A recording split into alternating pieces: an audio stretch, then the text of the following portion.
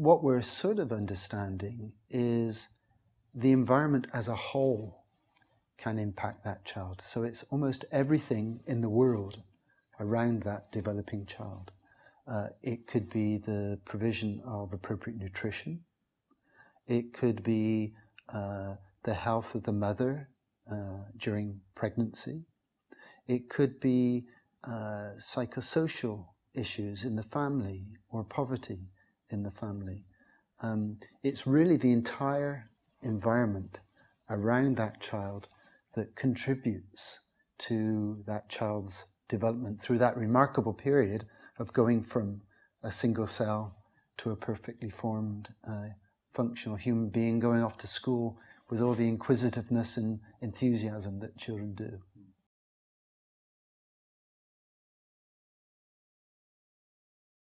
We know that the child develops as a whole, and yet in academia and in society we've tended to hive off different parts of that child.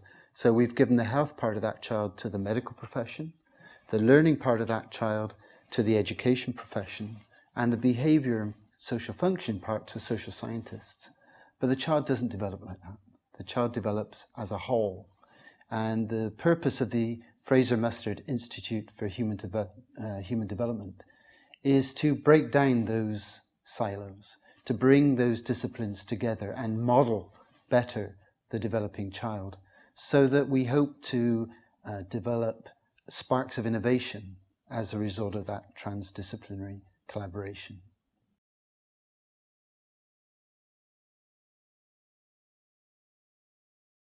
We've made some remarkable progress in the health of mothers and children over recent years. The Millennium Development Goals included goals 4 and 5, focused on maternal health and child health. In general, they focused more on survival. So the survival of mothers during pregnancy and the survival of children during the first 5 years of life. Progress has been made, maybe not as much as we'd want, but nevertheless progress has been made. And I think the next step is moving beyond just survival to quality of life. And this is the particular interest of those of us interested in early life and human development, to go beyond survival and look at quality of health, look at quality of the human potential of that child and their well-being. There are certain countries where there has been significant success, and there are other countries, particularly in certain regions of Africa, when there has been minimal success. I think the other thing is that this whole concept of child development is very much linked to the status of women in society.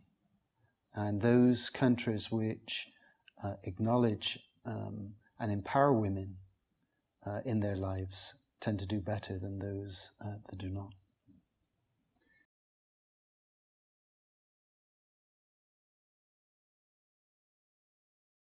The basic premise that early life is important for a child's lifelong health and well-being is common amongst all children.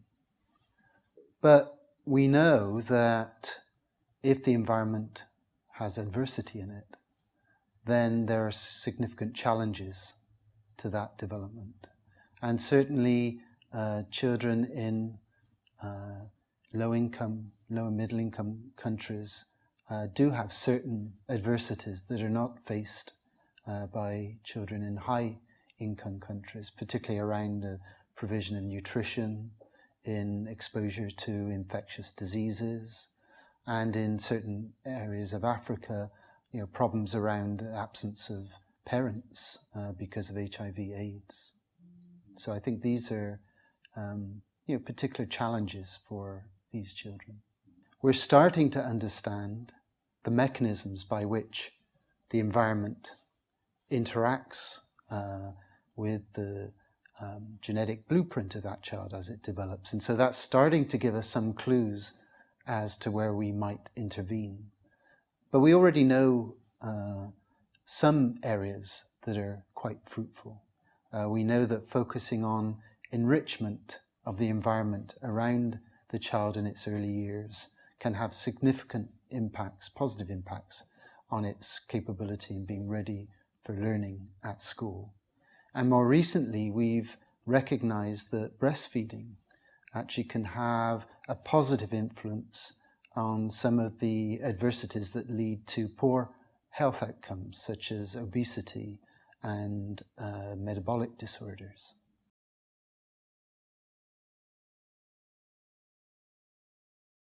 At the moment, we're looking at interventions that are focused on specific time points during that first 2,000 or 3,000 days. We know, for instance, that the health of the mother going into pregnancy is very, very important in determining the health of that child in adolescence and adulthood. So we want to look at enhancing education and health of young women. We know that the pregnancy period itself is critically important. The nutrition of the mother, the levels of stress that the mother is under contribute to the environmental challenges on the baby. And so we're looking at programs in pregnancy to optimize the mother's health. And then we know also that early interventions in childhood are hugely important. Breastfeeding, for example, particularly exclusive breastfeeding for the first 6 months of life, has been shown to have all sorts of positive impacts on the child's health and well-being. The other thing we know is that in early childhood, the developing brain is a remarkably plastic organ. We actually are born with many more connections between the neurons in our brain than we have at any other point in our life. And there's a loss of these connections and a strengthening of other connections in the brain during this period of early life. And what's critically important is that the environment of that child is one that's enriched, so that the important connections that have to be made in that child's brain to realize that child's full potential as an individual are strengthened, and the environment plays a particularly valuable role in that. The child develops as a whole. We've hived off the health, learning, and social functioning parts of that child to various professions, whether it's the medical profession or the education profession. But the child doesn't develop like that. The child's brain, it doesn't have independent portions for those functions. It functions as an integral of all of those. And I think in order to fully understand how a child, how we can optimize those developmental trajectories for the child, we have to bring those disciplines back together, to break down the traditional silos and focus on a child-centric view of development rather than a professional discipline view of development.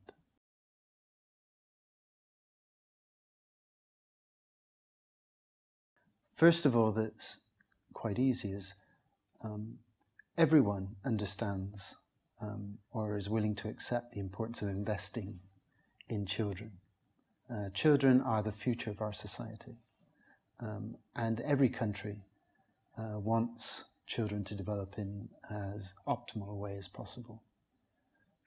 Academically, it's been particularly exciting to see how different disciplines can come together and create sparks of innovation because they're doing things that they couldn't have done by focusing on their own aspect, whether that's the health or the learning or the social functioning aspects. And then I think in the longer term, I think we're just starting to identify potential interventions that will improve the lives of those children, whether they're in Canada or in low and middle income countries.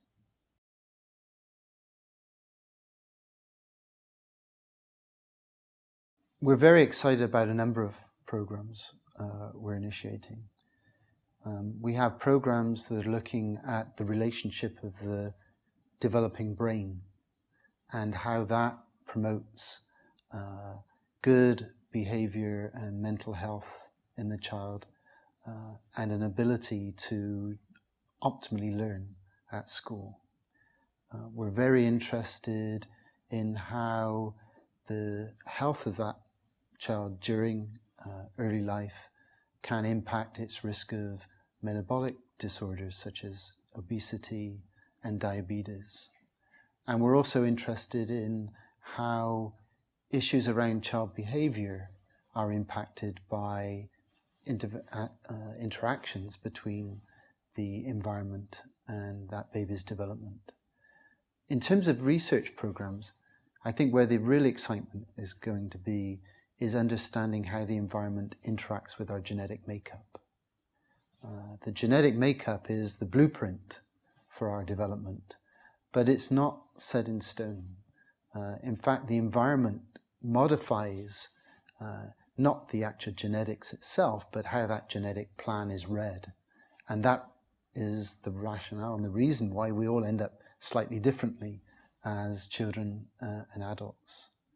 And then finally, I think we're very interested in developing training programs and educational content with respect to early human development.